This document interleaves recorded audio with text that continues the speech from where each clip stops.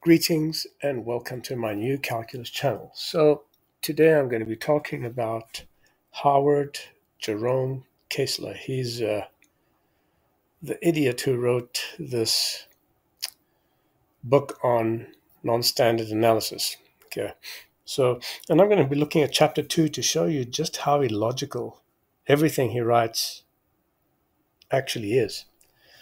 So he says we are now ready to explain what is meant by the slope of a curve or the velocity of a moving point. It's sort of it's so incoherent that it's hard to make sense because the velocity of a moving point is just not even wrong. I mean, points don't move, and they don't have velocity. So it's just from the very first sentence, it's mind-numbing garbage. Secondly, it says, consider a real function f and a real number a in the domain, etc., etc. So he's trying to make it sound mainstream, formal, drivel. When x has value a, then f of x has value f of a. And then it goes through and it says, suppose the value of x is changed to a hyperreal number without actually even defining what a hyperreal number is, which is infinitely close to but not equal to a. So wait a minute. He says that a and a plus delta x are infinitely close but not equal. That means that one number follows the other. That means that a plus delta x follows a, and there is no number between a and a plus delta x. That can be the only explanation, which is total garbage because what applies in the reals, according to this baboon, Abraham Robinson, who was born in Waldenburg, Germany, and was the author of the bullshit known as non-standard analysis, says that it works through the transfer principle. So, I mean, if it works in the reals, it's got to work in the hyperreals, right? You can't say that two numbers are right next to each other. Okay, so total confusion, and we haven't even seen, what is it, one, two, three sentences, and nothing makes sense so far. Then the new value of f of x will be f of a plus delta x. And it says in this process, the value of x will be changed by a non-zero infinitesimal amount, delta x. Well, one thinks, I would have thought that the purpose of an infinitesimal is that it's non-zero anyway. So why he mentions that makes no sense, because if it was zero, then we'd have a problem. But what I want to show you also, people, from this textbook is that contrary to what you were told by those fucking bastards like Professor Jack Azinger and others on this crap site, Quora, mathematics academia may consider calculus to be true and to be based on proof and rigor over the past 400 years. But that's absolutely false. Okay? So he says everything in it follows from extremely simple axioms of set theory. I mean, the guy's an idiot, and this guy is a professor of mathematics who is an ex-Harvard alumnus. Okay? So he says mathematicians, what he means are mainstream moron academics are not concerned with the objections. And then he goes into a diatribe here in which every one of his comments are wrong. And this cunt has been one of the main reasons that none of my work actually got published, by the way, because of the bullshit that he writes over here. And every one of those points that he makes, 1, 2, 3, and 4, are false. Okay, so I'll come back to it in a while. That's Jerome Keisler, who was, by the way, a doctoral student of, Alfred Tarski. Now, Alfred Tarski was that 1 equals 2 idiot.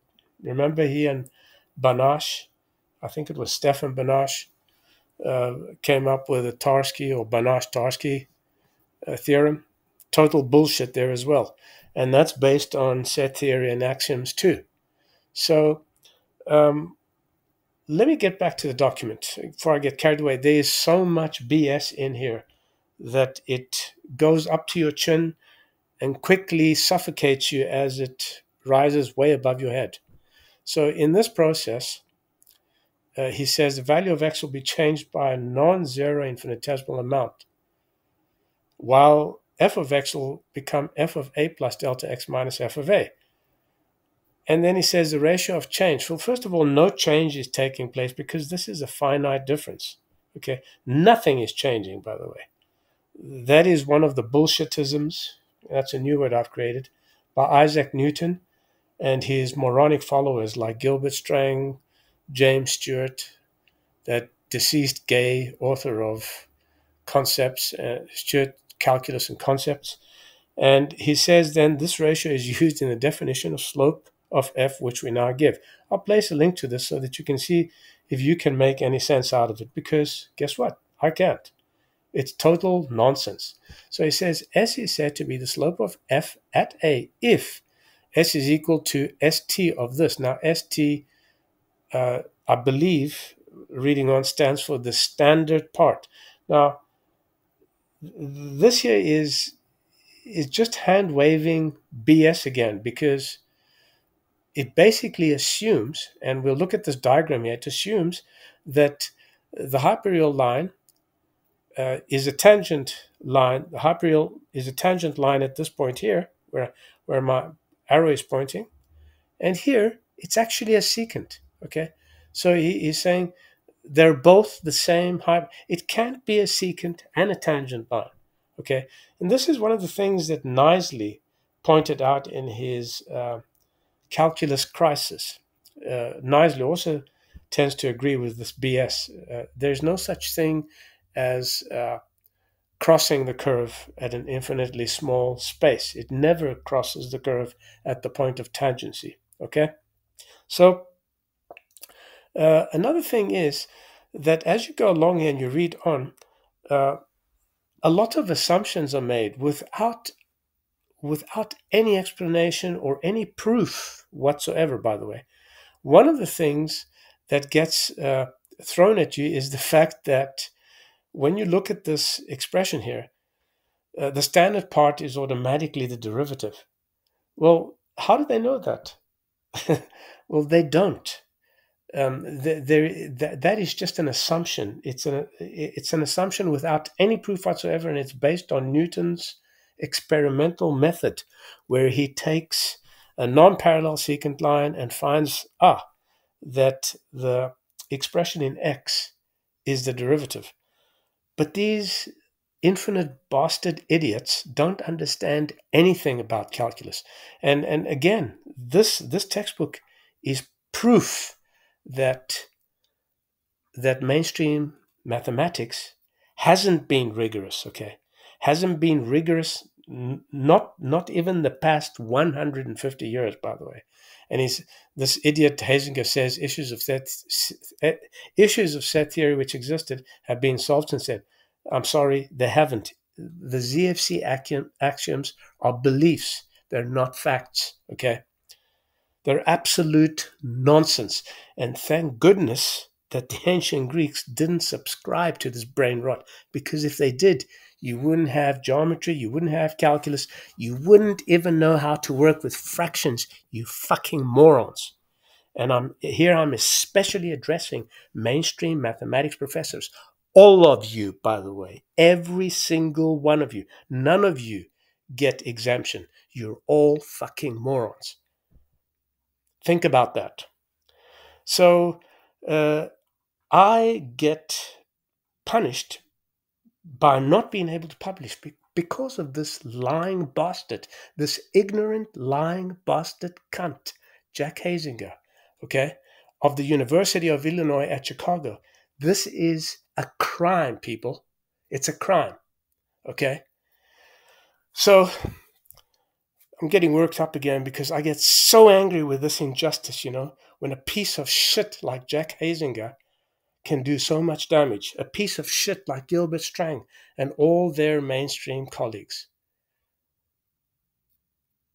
it's an irony. It really is. Because shit like this gets published. I mean, this is absolute drivel. Every sentence in here is questionably rational, and it turns out it's just plain wrong. Okay, so this idiot, Howard Jerome Keisler, didn't know what the fuck he was doing. And he simply went on the non-standard analysis of this reptile-looking creature here, Abraham Robinson. Okay, so and guess, as I told you, guess who his doctoral advisor was? It was Alfred Tarski. Okay, this reptile-looking creature. He reminds me a little bit of Roy Cohn, who used to be Trump's lawyer. They all sort of seem to have something in common. Look at those reptilian eyes, and never mind. I shouldn't generalize, but sometimes it's hard not to. So, non-standard analysis is a bunch of crap. Okay, it shows, by the way, people, it shows clearly that there hasn't been a rigorous formulation. Okay, because if there were a rigorous formulation, why would there be a need for non-standard analysis? Think about that, you morons.